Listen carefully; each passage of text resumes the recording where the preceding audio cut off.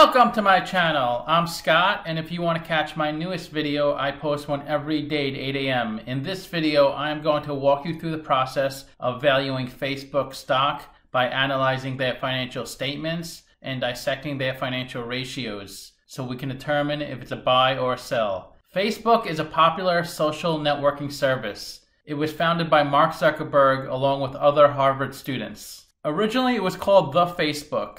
It is one of the world's most valuable companies. Facebook offers products and services beyond its social networking platform, including Facebook Messenger, Facebook Watch, and Facebook Portal. It also acquired Instagram, WhatsApp, Oculus VR, and many other companies. Let's get started with the model. This is a large cap company, 787 billion market cap. They're trading at $276 a share, and they have 2.8 billion shares outstanding. Let's look at the financials. The way you value a company is you estimate the free cash flows and then you discount that number back to today's value. That's what we're doing in this video. And free cash flow is cash flow from operations minus capital expenditures. So their free cash flow looks pretty good. It grows from 17.5 billion to 23 billion. Net income is the profit and loss on the income statement. It's revenue minus expenses. And that also grows from 15 billion to 21 billion. Revenue is a sales for the company,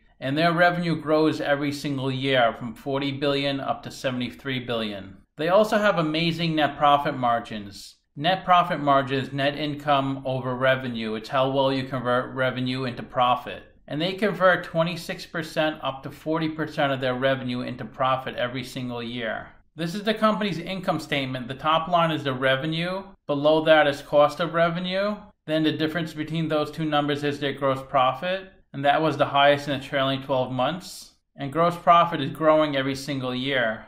Below that is their operating expenses, then operating income. And that's also improving every single year. So their numbers look really good. And the bottom line of the income statement is the net income. It was highest in 2018 because they had a low tax amount that year, but it's fairly consistent year to year. This is the statement of cash flows. The top line is operating cash flow. That's how much money the company generates from its operational business, and that grows every single year. Capital expenditures are investments in property, plant, and equipment, and the way you calculate free cash flow, it's operating cash flow minus capex, and that was 23 billion in trailing 12 months. That's the highest free cash flow amount in the past 4 years. They did not issue any debt the past 4 years. They did repay back some debt, $500 million in 2019 and $500 million in trailing 12 months. And they didn't issue any stock the past 4 years. They did buy back stock, 2 billion, 13 billion, 4 billion, and 4.8 billion. So the company doesn't pay a dividend. So another way to reward investors is to buy back stock. Since this company has so much free cash flow, it does have the means to buy back stock or pay down debt, which it doesn't really need to because it doesn't have much debt, or invest back into their business to grow it. The most important part of every business is how much money they can generate from their operational business. And this company does a great job, $38 billion in the trailing 12 months, and it grows every single year. And the way you calculate operating cash flow, it's net income, which was 21 billion. Then you have to add back the non-cash expenses on the income statement, 6 billion in depreciation, 257 million in deferred taxes, and 5.2 billion in stock-based compensation. You also have to adjust for changes in working capital. That was 5.6 billion. So the company generated $38 billion of cash through its everyday operational business. So their financials look amazing.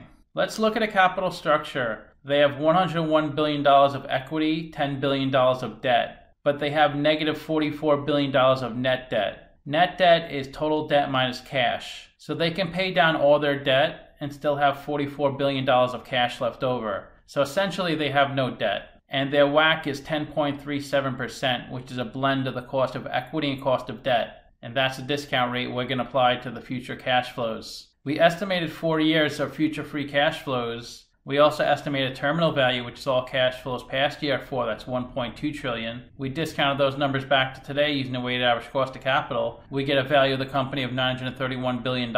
We divide that by 2.8 billion shares. And we get a calculated stock price of $327. They're trading at $276, so they're trading at a 15% discount. It's a buy according to the model. Simply Wall Street is even higher than me. They're at $381 a share, so they're saying the stock is 28% undervalued. The stock was doing really well for 4 years, going up in price. Then it took a big dip at coronavirus, and it would have been a great time to buy the stock. But the price has been driven way back up. It's almost at its all-time high. If you invested $10,000 into this company when it IPO'd in 2012, you'd have $72,000 today. So the company's beta is 1.19, so the stock moves a little more than the market. In the past 52 weeks, the stock has outperformed the S&P 500. It went up 34%, the S&P 15%, and the 52-week low was 137, the high was 304. And it's currently trading above its 200-day moving average, but slightly below its 50-day moving average, so the stock is in an uptrend. And when the 50-day moving average moves above the 200-day moving average, that's the golden cross. That's a bullish signal. Let's look at the financial ratios. The average PE is 12.5. The median in the market's 14.8. PE is stock price over earnings per share. They're at 37.6. So investors are paying $37.60 for $1 of earnings. Price to sales is stock price over sales per share. They're at 10.7. So they're above the median and average. Price to book is stock price over book value per share. They're at 7.8, also above the median and average. And the way you calculate book value per share, that's equity over shares outstanding. Equity is assets minus liabilities on the balance sheet. And their equity is $101 billion. Their tangible equity is $81 billion. So they have about $20 billion of intangible assets on their balance sheet. ROE is net income over equity. They're at 21%, much better than the median and average. Current ratio is current assets over current liabilities. They're at 4.4, so they have more than enough current assets to cover their current liabilities.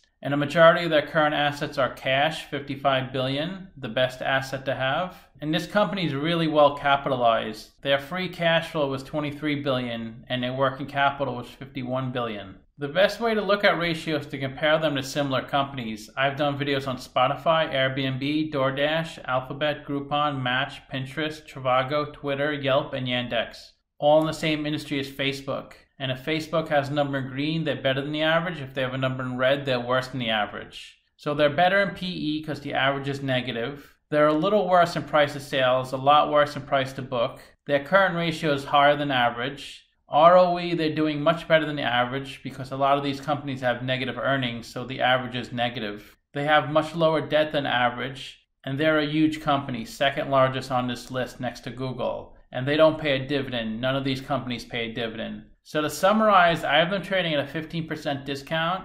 This company has a great future. They're always growing, and their financials and ratios look great. Let me know what you think. Give this video a like, subscribe, or comment below. Also, if you'd like to get a custom valuation or just support the channel, you can become a member by clicking on the link in the description below. Thanks for watching.